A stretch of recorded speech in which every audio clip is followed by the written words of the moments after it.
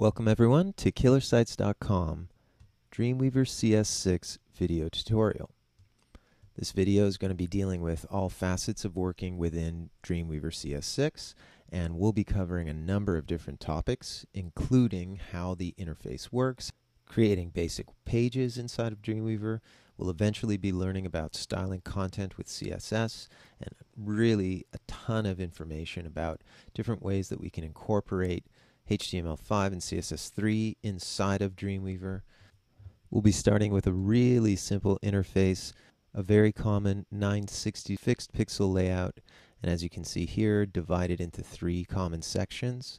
And we'll be learning about working with rollover graphics, whether those are going to be produced with simple CSS, CSS3 with some animation, or, as we'll see, eventually we'll be integrating more images into our 3-column layout, and we'll also be discussing how to deal with those pictures as rollovers, whether or not to use JavaScript or CSS3 or just simple CSS.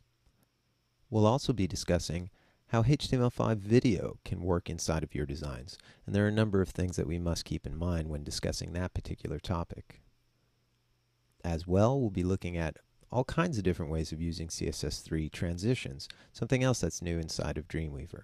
And as you can see here, we can integrate anything from these types of movements, or as you can see in these links, as well as down here, nice transitional color changes inside of these designs.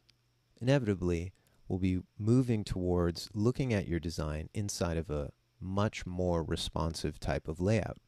And this is also new inside of Dreamweaver CS6. And we'll now be able to use Dreamweaver to create much more liquid layouts, ones that will look just as good on an iPad as well as an iPhone.